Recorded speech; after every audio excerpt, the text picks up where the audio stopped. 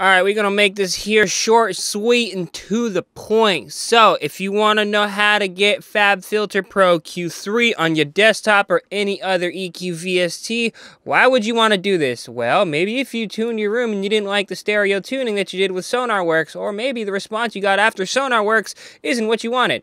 So, equalizer APO on Windows, SoundSource on Mac. So, you go here, you got equalizer APO. Check out a YouTube video of this guy doing Room EQ Wizard with Equalizer APO. I repeat, that's Room EQ Wizard with Equalizer APO.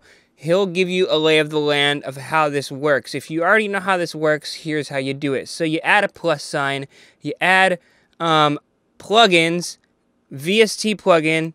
It's going to say, wait, no file selected. But wait, you hit the lock, and boom, you have all of a sudden all the plugins you want in the world. So if I go to Fab-Filter Pro Q3, you hit it, you open it, open panel, boom, there you go. You got some left and right custom EQ settings you want, go for it. Here's what I did. I had my left, my right, and my stereo. What do you mean by that? And then a preamp, of course, to kind of avoid clipping. What do you mean by that? So my left speaker, come on, left speaker, low end, I did it at 180 hertz and below. Right, 180 hertz and below. And stereo, I did 180 hertz up. The reason why I did that was, well, give or take a notch or two, but ignore that one. Reason was, I'm using barefoot footprints. They're side-firing subs. They're front-facing, mid, and tweeter drivers.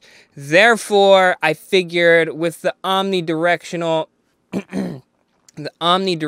driver, woofers, frequencies, they needed to be attenuated left and right independently because the back of the room is wider than the front of the room, which is kind of weird, but hey, you know, that's why I did it left and right. I did it independently for the low end, stereo 180 hertz and above, which is the crossover point for the mid and the woofer.